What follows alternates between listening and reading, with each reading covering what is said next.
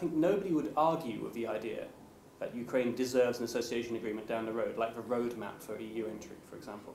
But I suppose my real question to you is why, surely it is in the EU's best interests to wait until Ukraine is more reformed than it even is now? First of all, in order to reply on your question, I would like to tell that this agreement for us is not a gift. This is a real roadmap of a very painful but systemic and very important reforms for my country. This is also about values.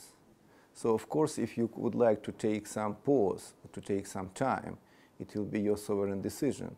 But you should put a question whether, both sides will be a winner in this kind of situation.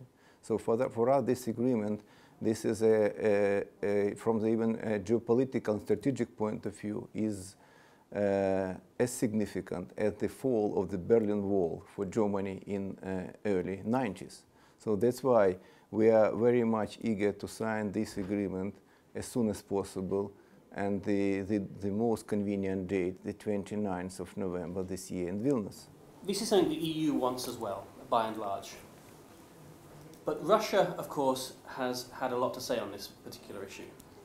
It has used a number of carrots and sticks to try to persuade or coerce Ukraine into not signing an association agreement if it is offered.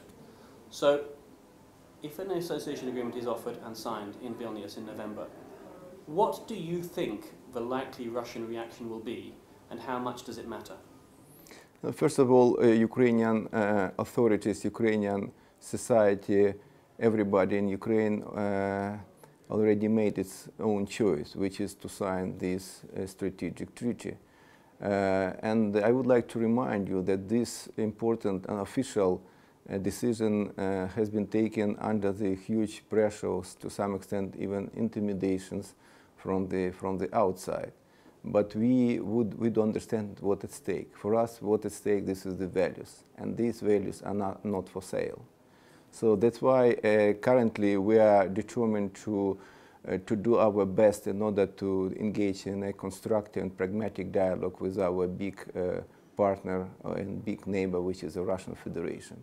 We would like just to make the utmost in order to try to adapt Ukrainian-Russian relations to the post-Vilnius realities. And Russia should understand this. At the same time, we do believe that this agreement will be of beneficial importance for our neighbor in terms of consolidating democracy and ensuring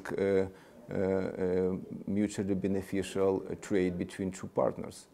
We do understand that Russians currently are a little bit irritated by our aspiration to sign this seminal treaty. At the same time, recently we suggested the idea to establish or to set up a trilateral format of dialogue.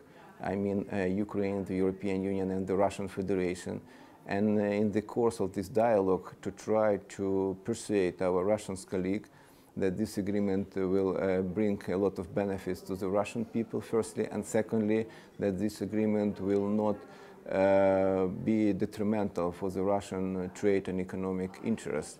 But I would like once again to underline, we would like to have constructive and mutually beneficial dialogue and cooperation with our big neighbor. But once again, a choice has been made by Ukrainian side. This choice is irreversible. This is a point of no return.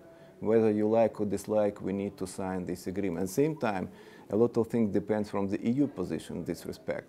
Whether EU will show its consolidated, well-coordinated approach vis-à-vis the Russian Federation. Whether this is the case, I have some doubts, to be frank.